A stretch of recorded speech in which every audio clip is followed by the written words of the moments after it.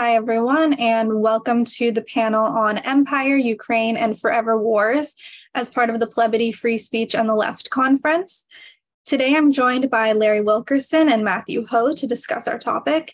So before we get into the discussion, I will just briefly introduce our panelists. First, we have Colonel Lawrence Wilkerson, who is a retired Army colonel and former Chief of Staff to Colin Powell.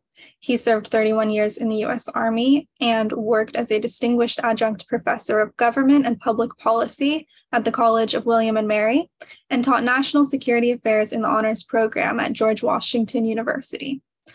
Matthew Ho is a Marine Corps veteran and former Department of Defense and State Department official. In 2009, Matthew resigned from his post in Afghanistan with the State Department in protest against the American escalation of the war. He was also a Green Party candidate last year, 2022, for the U.S. Senate in North Carolina.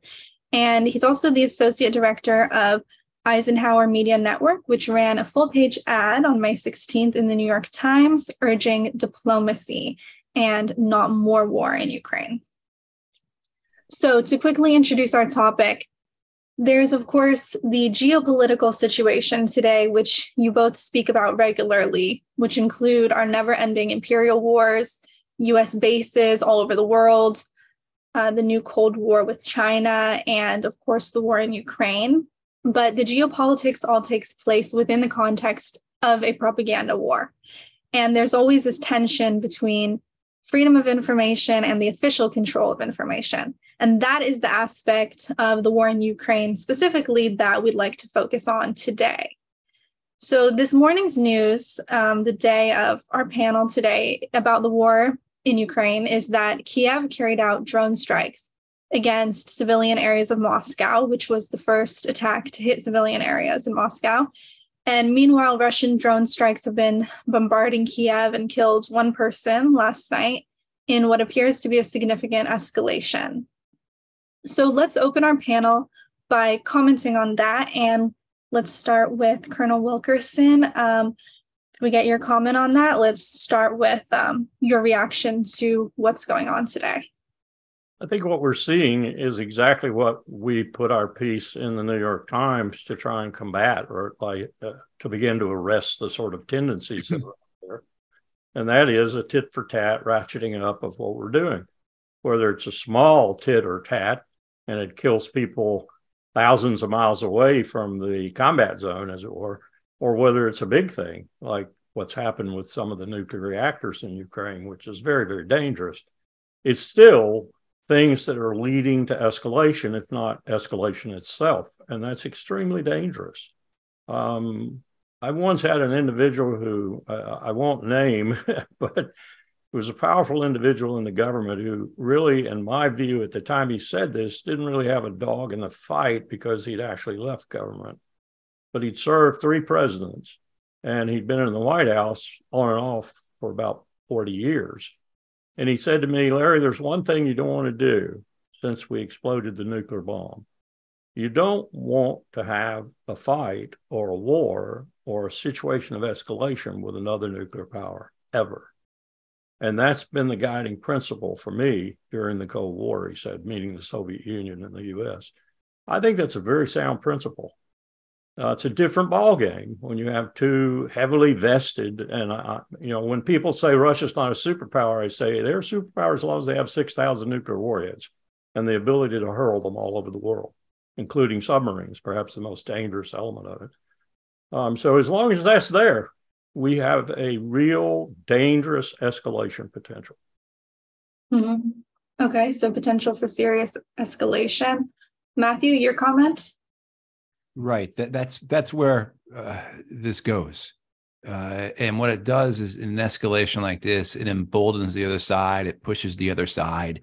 Immediately after these drone strikes on Moscow, you had many, many people in the Russian government, in the Russian media, the Russian social media sphere, urging for harsher, more aggressive, punishing action on Kyiv because of these attacks.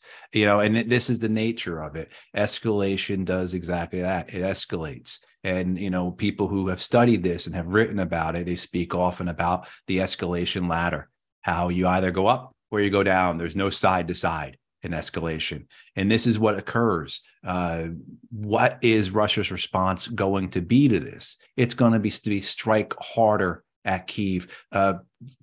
Vladimir Putin actually has a very large contingent to his right politically that have been pressuring him, pushing him. There's, you can read this speculation that this invasion that Russia launches 15 months ago had a lot to do with Russian domestic political politics, where Putin had to really show that he was the central authority, he was in control, and that those who were trying to be tougher than him could not be tougher than him.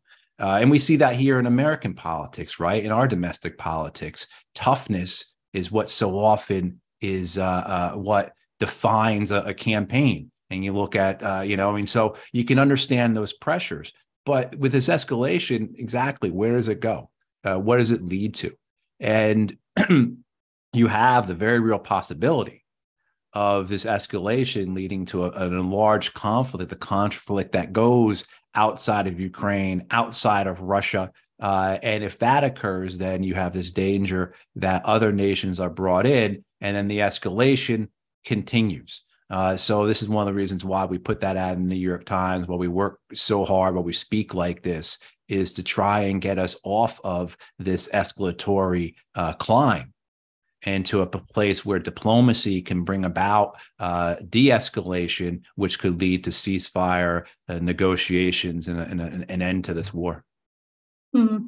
So you both advocate for sort of, at least, a better discussion around de-escalating. And in the US right now, there's been such a strong, overwhelming outpouring of support for Ukraine, to the point where the country's flag is being displayed all around. And even, for example, in my small town local police department, last year, they flew the Ukrainian flag for several months, which was something I had never seen before in my life with any other country's flag.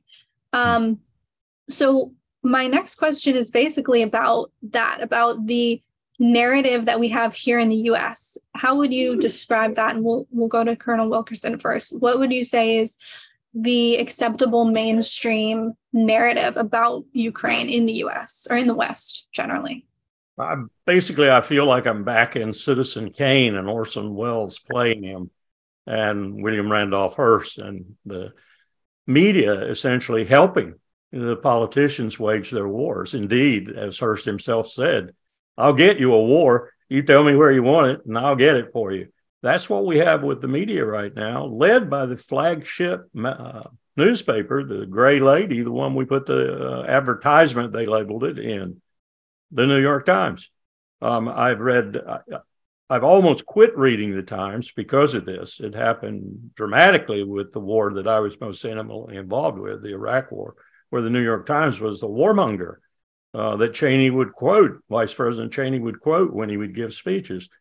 They seem to have taken a tack that the country is very respondent to, as you just indicated. Look at Johns Hopkins University this past week.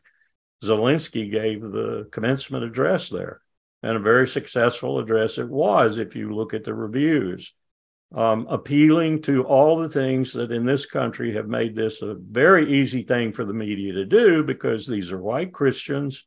Oh my God, one person said to me, we finally have some white Christians we can support. Let's do it. Let's go all out. Forget about China and Russia for a minute, although this is all about Russia. We can support Ukraine. The media is just hyping that. They're playing with that. They're using that. And all I can do is say it's the crass attempt at ratings, and to save, in some cases, the media source doing it, because the internet and other mechanisms are eating their lunch in terms of the American people's attention. So whatever they can lead with, that's what they lead with. This is very popular. And that's tragic. You watch Julian Assange being prosecuted under the Espionage Act. You watch the other things that have happened with regard to that sort of action by the government. And you see these two pressures, the pressure of the people wanting to read something they like and the media corresponding therewith and feeding that want.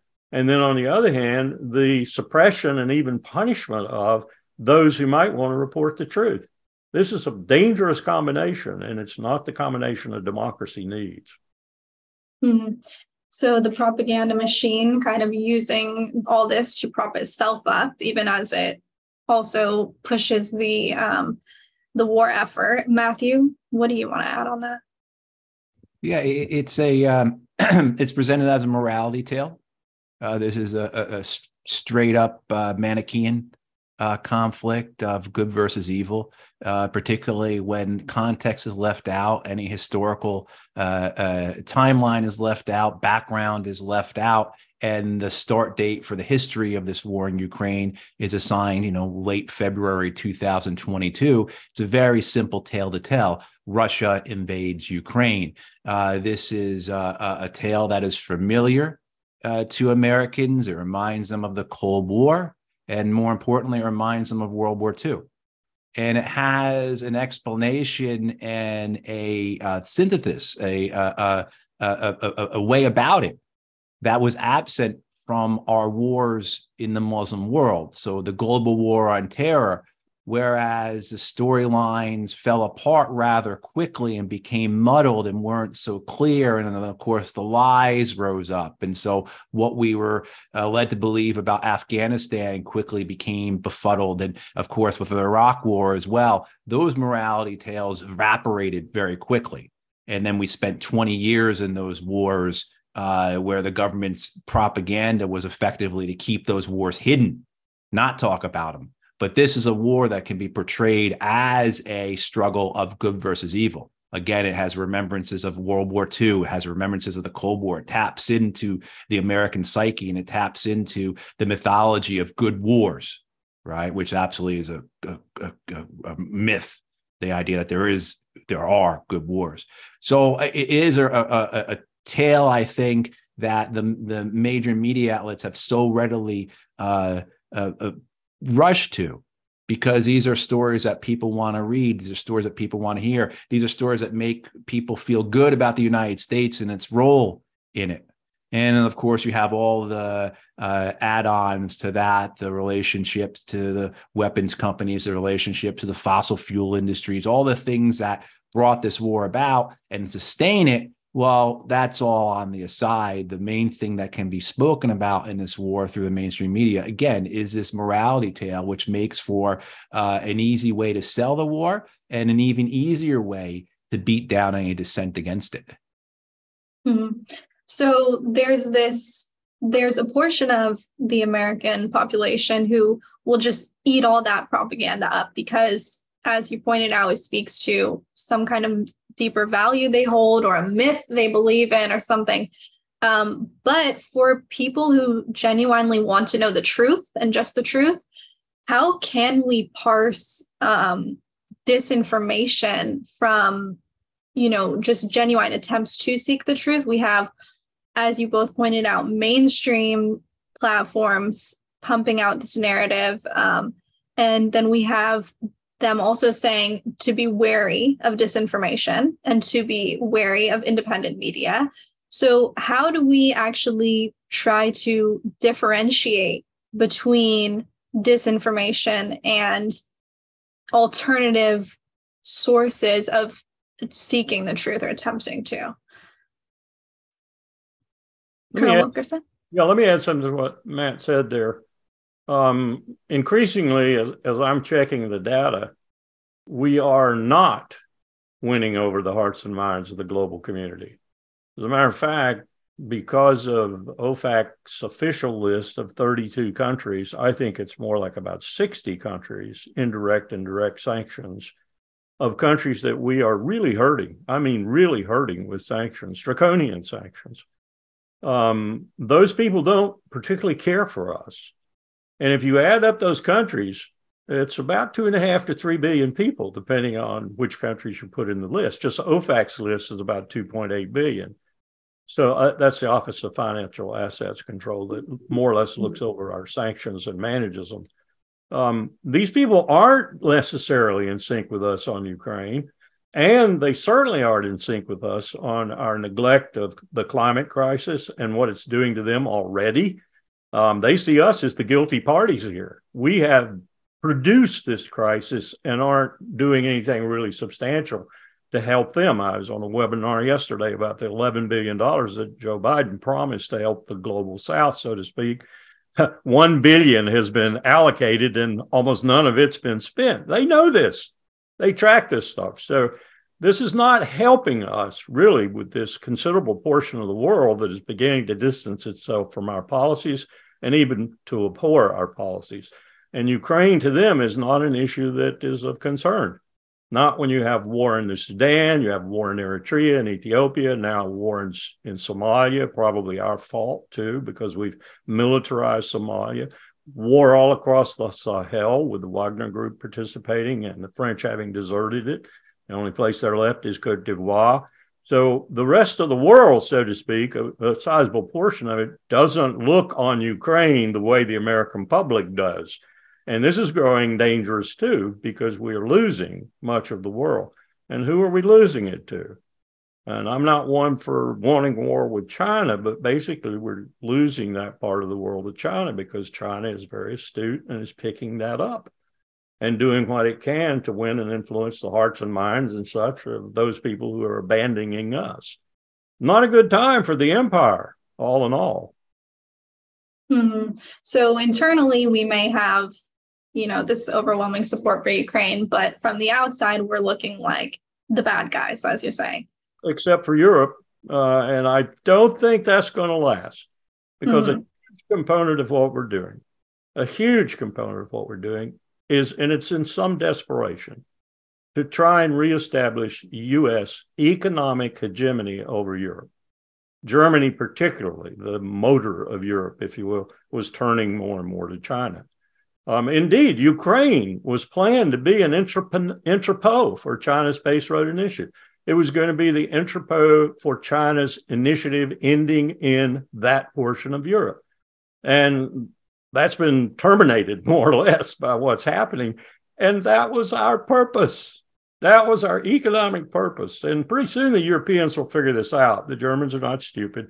They'll figure this out. They'll get rid of the governments that we largely have engineered, to include the Secretary General of NATO, whom we got into where he is. Very torturous process. I was present at the beginning when we started it. We put him into position. These governments and these institutions and their individual leadership are our product, and they are going to go away as the Europeans grow increasingly discontented with U.S. reestablishment of its economic and other hegemony over Europe. I think it'll take a year, maybe two, and then you're going to see a rupture in the transatlantic alliance. And Ukraine is going to be a part of that rupture, while today everybody's saying it's a unifier. It isn't, not ultimately. Mm-hmm. And do you think that once that happens, do you think that internally in the center of the empire, people will still continue to believe these myths about our role, or will people kind of wake up to that? We could go back to Matthew for now. Well, I mean, to your initial question, Sasha, about how do you find the information? It's a lot of work. And, both Larry and I do this full time, and that's what we spend our time doing. You have to, I could say in the 30 years that I've been doing this professionally, roughly, and Larry, longer in your case, right? I've never seen anything like this in terms of the propaganda, in terms of the amount of work you have to put in to assemble that Venn diagram where you can see the truth, where you can take all these different sources and, okay, here's where they overlap. Okay. And this is what's consistent, and the other thing too, is the type of media we have these days, where it's so heavily invested in telling the story of that day. And so the idea that you're going to miss the forest for the trees, that you're all going to get it all caught up in what happened today in Ukraine versus what the trends are.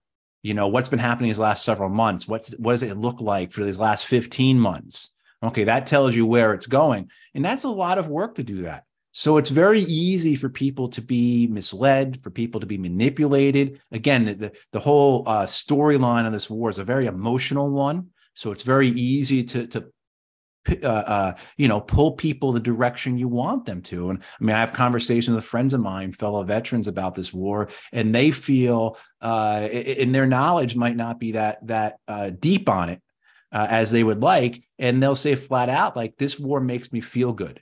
This is a war that, like, I feel like I could take part in.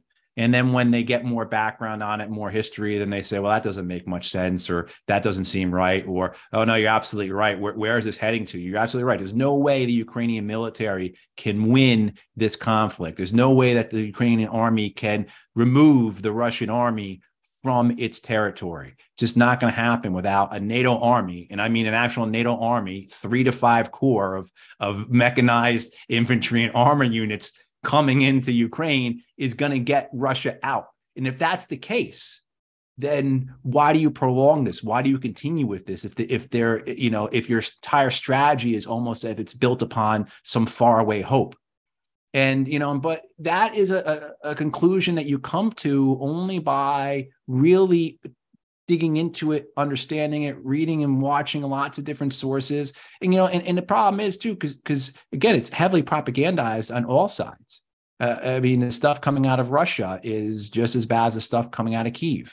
So you can't, how do you tell what is the actual ground truth? And again, that takes time, that takes effort. You have to sit and watch and notice the trends. But to Larry's point, though, where I think you've seen the world outside of Europe and the US and I guess Korea and Japan and Australia, their rejection of the U.S. role in the world, the idea of this unipolar world, the notion that they have to pick a side, that comes not just from being told you have to follow us on this Ukraine war. That comes from decades and decades, particularly since the end of the Cold War, for the last 3 decades, of an American abuse, American lecturing, American military aventurism.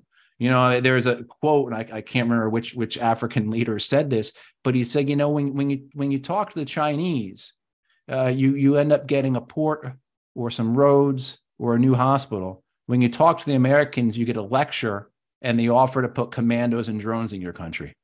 I mean, so that's basically what we've been acting the last decades. And so if you look at how the international community is viewing the war in Ukraine, and to Larry's point, they're not being supportive of the U.S. policies. They've not jumped on board with the sanctions. They are not roundly condemning. They are not following in line with the United States' military victory policy for Ukraine, right? So they're urging negotiations. You're seeing things, on a separate line, but it all comes to the same point. This notion of sanctions, particularly, you saw President Lula of Brazil the other day castigating the Americans for what they've done to Venezuela. So I think that where the U.S. wants to be the leader and feels that its leadership is something that's entitled to them because it won the Cold War, well, that's 3 decades gone now. And all the sanctions, all the wars have forced other countries to say, look, if we align ourselves with the U.S., this is where it's going to take us to. And so I think that astute kind of understanding of where U.S. policy leads is why so many nations have decided that Ukraine is not something we're going to be on board with the United States and its partners in Europe and in Asia, because it doesn't make any sense to us. Mm-hmm.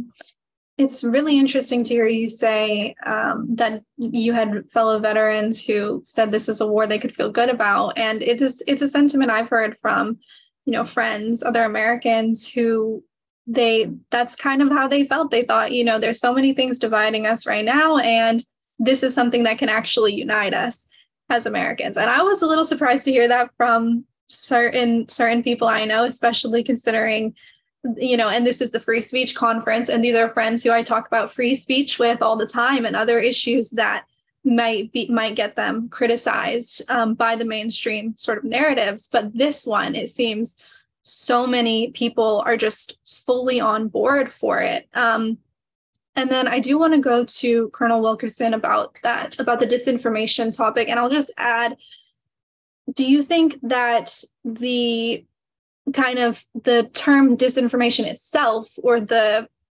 propaganda we get that tells us, don't read certain things, don't look at certain sources, do they use the word disinformation to actually bolster their own narrative? I mean, and then, certainly, is there also a danger of real misinformation or disinformation?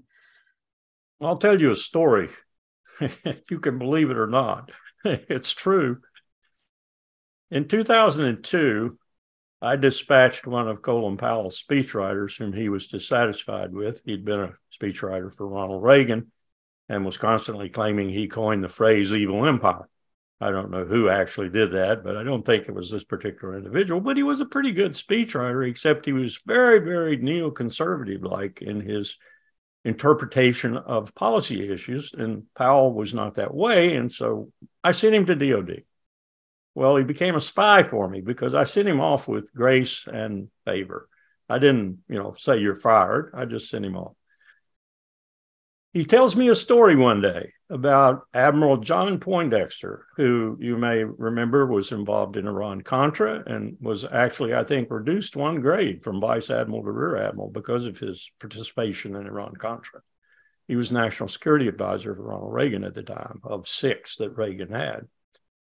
John was in an office called Strategic Information Operations in the Pentagon. And the moment this individual related this to me took me back to my moments in the Pentagon when I had vehemently objected to propagandizing the American people.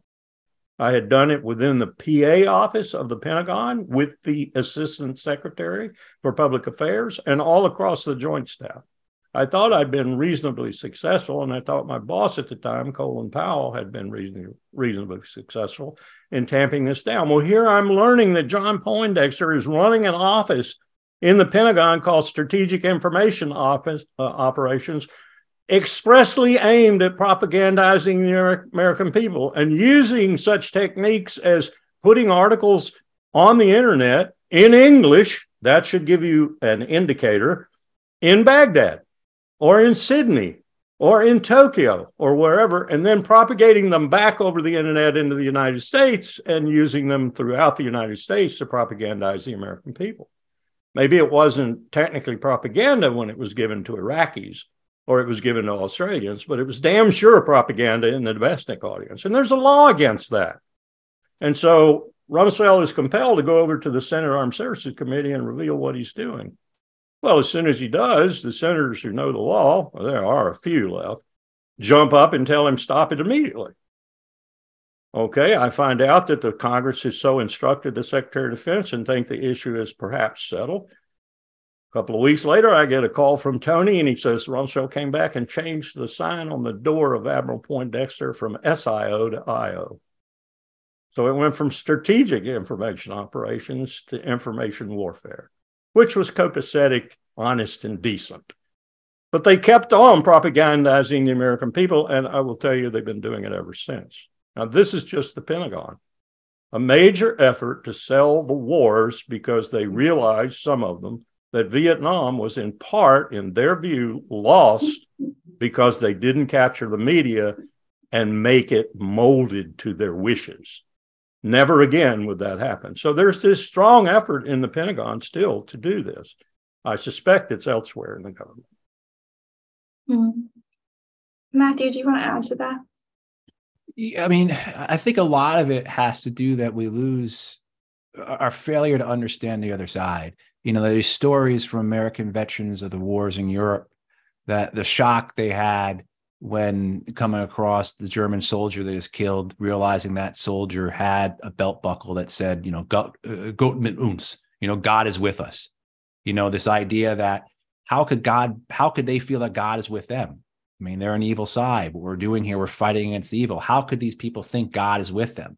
And you see that in memoirs, both, from American veterans, kind of this shock at this reality, faced with this notion that maybe the other side is like us.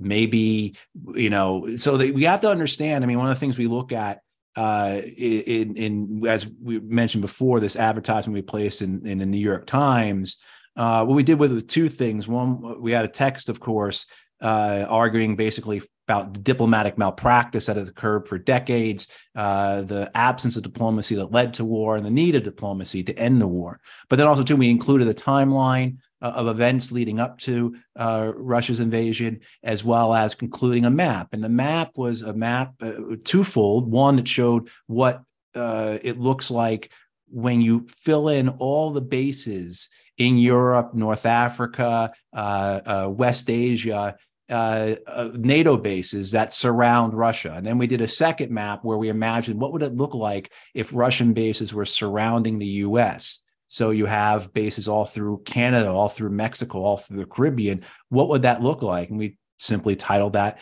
What if the shoe were on the other foot? So this ability to see the perspective of your adversary, of your enemy, of your opponent, your competition, concept is called strategic empathy. One of the first things that Larry and I were taught as, Larry is an Army officer, as a Marine Corps officer, is that you put yourself in perspective of the enemy. So if you dig a fortification, if you build a fort, so to say, or trenches, you need to go out and look at it from the enemy's perspective.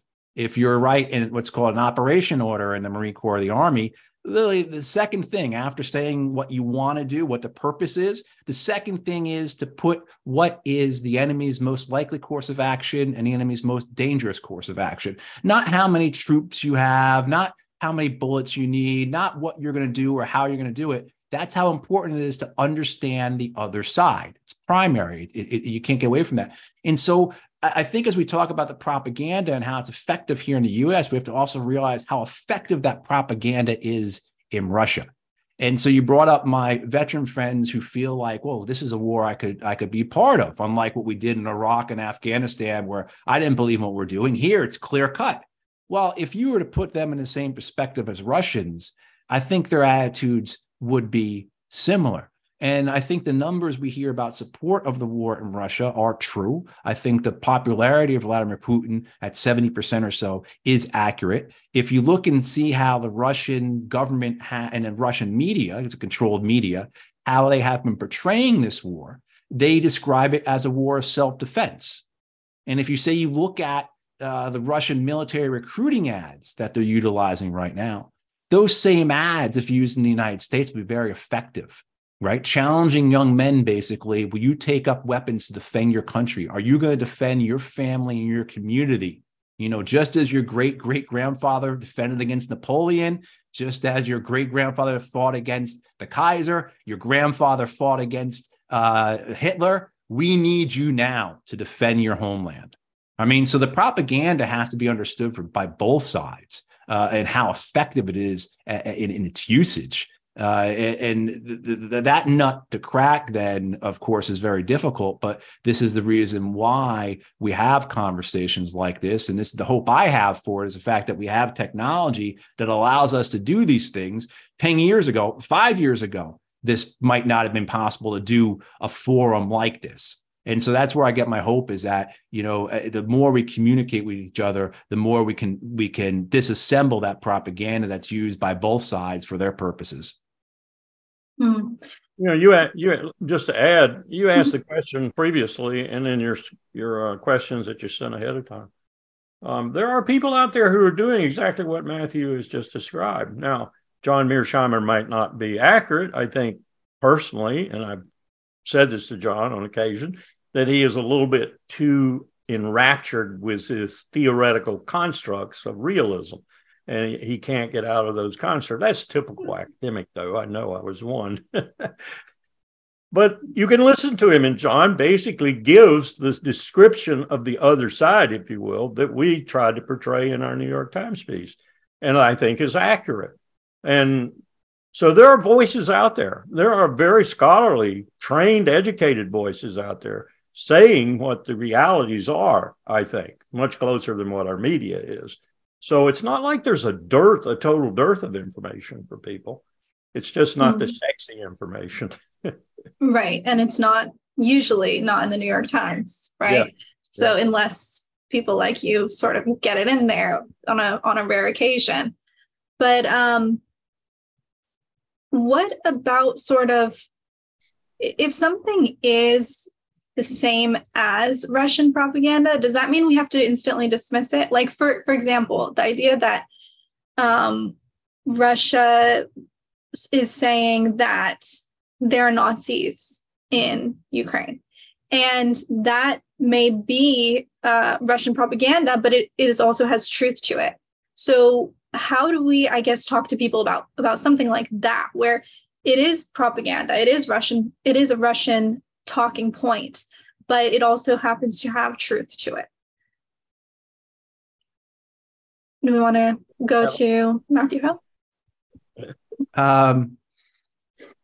Yeah, I mean, again, it's this kind of idea of the effort that needs to be put into it, and the understanding, assembling a Venn diagram, and then, of course, not losing the forest because of the trees. And you can see the effectiveness of the propaganda. Well, let me say, you just had in these last week or two cross-border raids by Ukrainian forces into Russia. These are supposedly done by ethnic Russians, volunteer forces.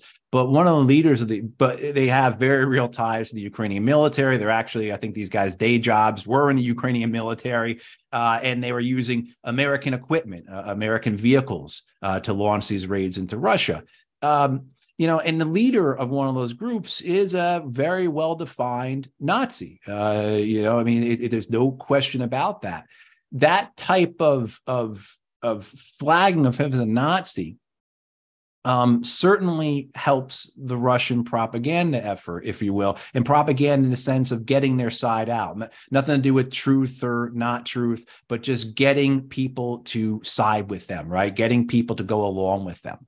And certainly if you go back and look at, say, how does the Russian public view this war? And now they see these cross-border raids led by a Nazi, which is what Vladimir Putin, when he launched this invasion 15 months ago, said one of the primary objectives of war was to denazify the nation. So this gives some credence to that. That gives some credibility to it. Oh, wow, these Nazis really are going to attack us. Just like, again, my grandfather fought against the Nazis. Now maybe I have to as well. You have these drone attacks that took place, in Moscow. You've had attacks all throughout Russia, whether it be assassination attempts, there's been sabotage, train derailments, the Kerch Bridge connecting the Russian mainland to Crimea was blown up. All these different events have occurred that only serve to strengthen the will of the Russian people. Just in the same way that our bombings of Vietnam, we dropped more bombs on Vietnam than we did in total during World War II. That did nothing to weaken the Vietnamese, right? If you look at the Russian attacks on Ukraine over the last 15 months, that has done nothing to weaken the will of the Ukrainians. In fact, if you look at public polling and you look where, say, the issue of joining NATO, where before the Russian invasion, Ukraine was roughly split on that issue. Now, 70-80% of Ukrainians believe in joining NATO, right? So oftentimes when you do these military actions, you do not have an effect on your enemy like you say you will. You don't weaken their will. You don't denigrate their resolve. You don't push them towards negotiating. In fact, the opposite usually occurs.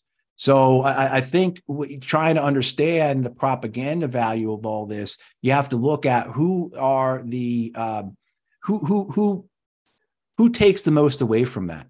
And oftentimes the propaganda is for internal consumption, and this notion that if just because something, now to answer your question, because I realize I really didn't answer your question.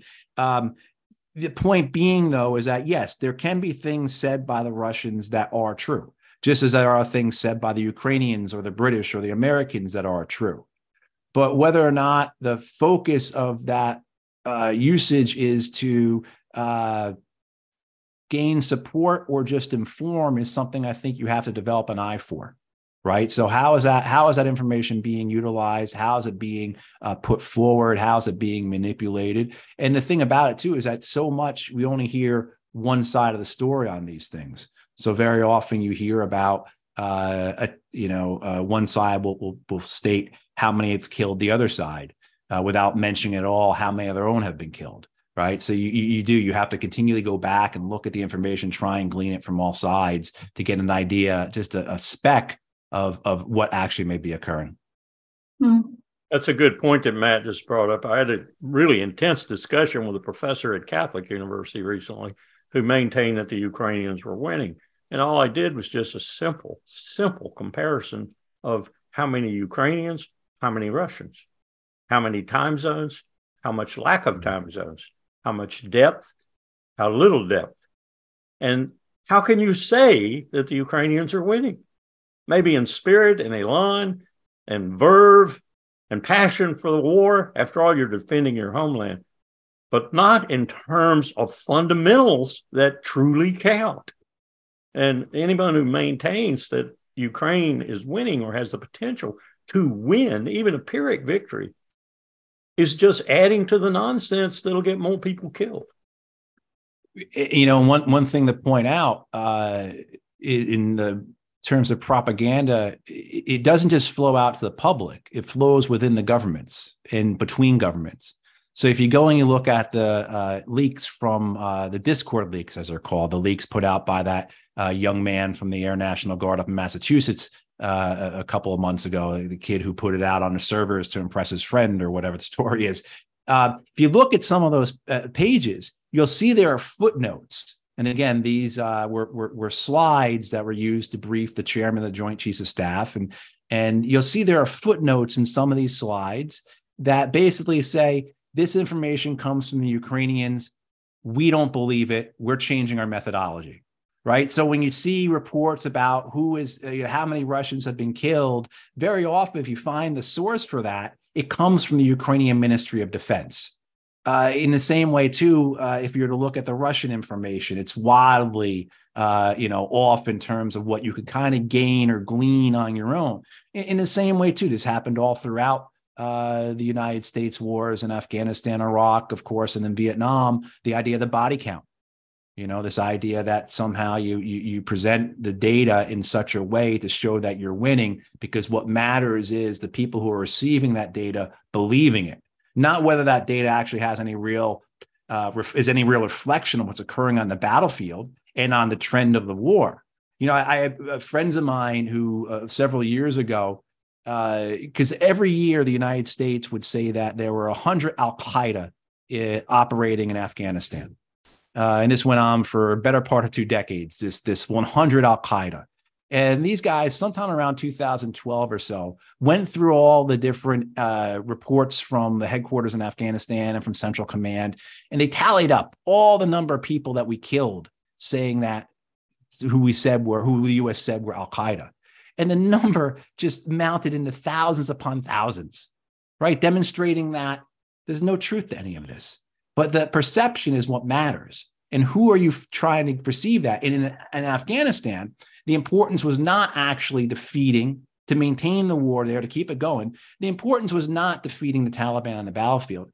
The importance was to keep the American public, more importantly, the American Congress and the American media, on the positive side of the war. So you had to demonstrate progress. You had to show that we were winning. You had to show that we were killing people, right? And so this is something that's as old as history is, in the sense of propaganda and reporting back and letting people know how great your victories are. But it's something that it's a challenge, because if you go and you look at what has occurred in Ukraine, the number of Ukrainians the Russians say they have killed, the number of Russians the Ukrainians said they killed, mathematically, it just makes no sense. But also, too, this idea that so many people, to Larry's point, don't understand the basics of it. Again, the size of Russia, the fact that they can produce so much, the fact that they have put such an effort in the last 10 years preparing for this war, whether it's to avoid the sanctions, protect themselves financially, or to build out their industrial base so that they're not running out of artillery shells or rockets or missiles, unlike how in the West is unable right now to support the Ukrainian military with enough rockets and artillery shells and missiles.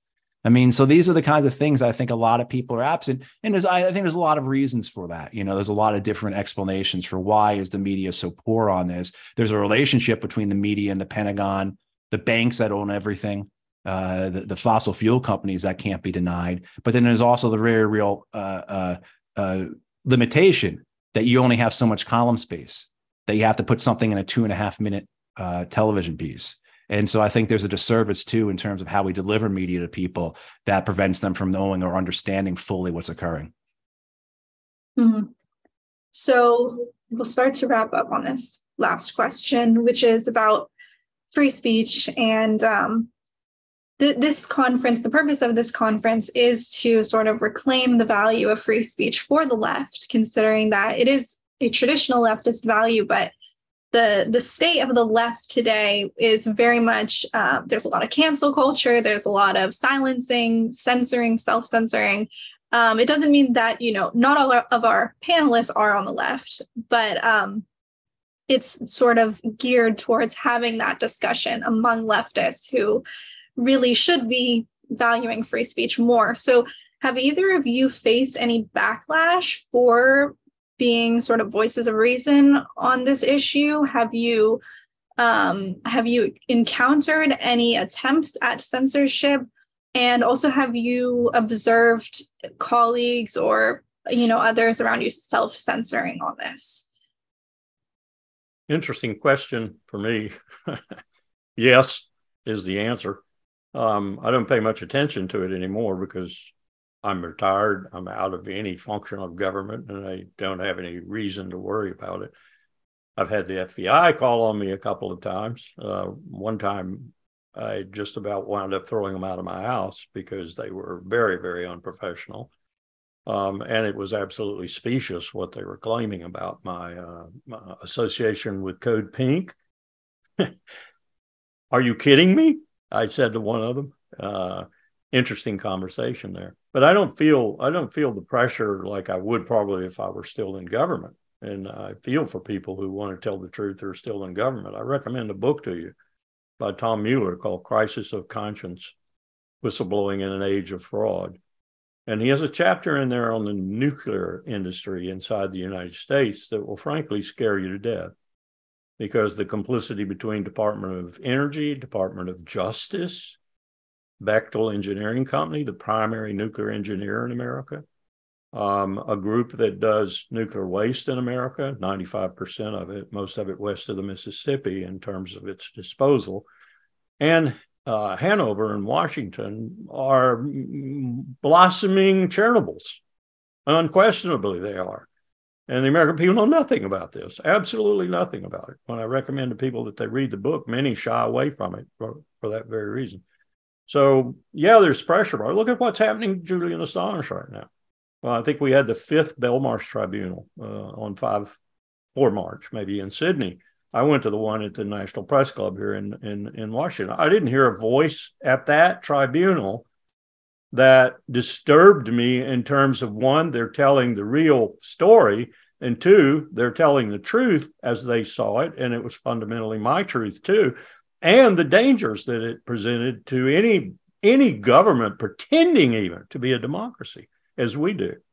We have a tough time ahead if we're to survive the next 10, 20 years, a really tough time, not just because of nuclear weapons and the climate crisis, but because we are destroying our republic. Mm-hmm. Matthew Ho? Yes, absolutely. You see that just in trying to get this letter published, and we asked for people to sign onto it. There were people who agreed with it, but would not sign on to it because it was too much, too soon, too quick.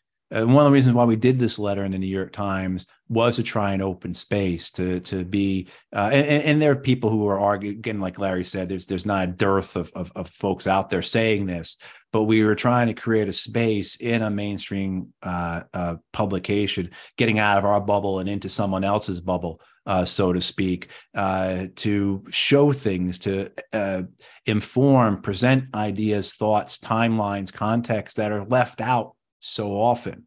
But this idea of self-censorship, certainly you see that quite a bit. You see people who are afraid to go just too far. If Ukraine and military matters are not a person's thing, it's not the organization's thing, why stick your neck out? Why, lose any capital you may have on an issue that's not germane to your issues? And this is even within the foreign policy community. So people who focus on Asia, say, may not speak as forcefully about what's happening in Europe because they feel, well, I'm going to lose space on this. I don't need to stick my neck out on this. This is not my bailiwick. So you see that type of self-censorship. You see the very real censorship in the mainstream media, of course. We have had studies after studies. The Intercept just did one last year. But really since around 2012, 2013, there's been a dramatic rehandling of how particularly the cable news media handles and depicts these wars. And again, since the war in Syria, the war in Afghanistan, the war in Ukraine, you see that the studies show that 80 to 90%, probably more, of the people who go on the air and pontificate, who talk about these wars, the pundits, either are directly or indirectly paid for by the military-industrial complex. Many times they're directly paid for by the Pentagon or the CIA or the State Department through the think tanks they work for, or they're indirectly on the role of Lockheed or Raytheon or Boeing, because those think tanks fund those weapons companies fund those think tanks, or perhaps they're even on the board of directors for those companies. And of course, those things are never disclosed. And again, we see 9 out of 10 people who are talking about these wars being financially dependent upon them. So when they come out and say the answer is more weapons, more war, we shouldn't be surprised. And of course, the relationship, to discuss this, Paul Jay was supposed to be here with us today. And Paul talks about this so well. I know Larry's talked with him before. It's where I learned it from. I learned it from Larry and from Paul. This idea about the connection, the relationship between the banks that own 95% or the principal shareholders in 95% of the S&P 500, right? So you have this relationship that exists then between the media companies, between the arms companies, between the fossil fuel companies, because they're all owned by the same 5 or 6 banks, via them being their principal shareholders. So you have that as well. But then you also have the desire for patriotism. And the best story I can relate is a number of years ago, I met Michael Steele, who was the former Republican National Committee chairman. And if you remember Michael Steele, he was always putting his foot in his mouth, always causing controversy, always making other Republicans upset with him. And I spoke to him and he said, you know what? The most grief I ever got was when I agreed with Barack Obama on the Afghan war.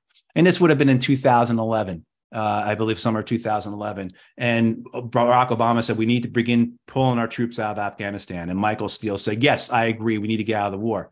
And he said he had dozens of Republican members of Congress from the House and the Senate call him and say, yes, you're absolutely right, but you can't say that, right? I mean, so there is this underlying motif that exists that that you're going to be unpatriotic. You're not going to support the troops. We just came through Memorial Day, which is just one propaganda explosion for militarism.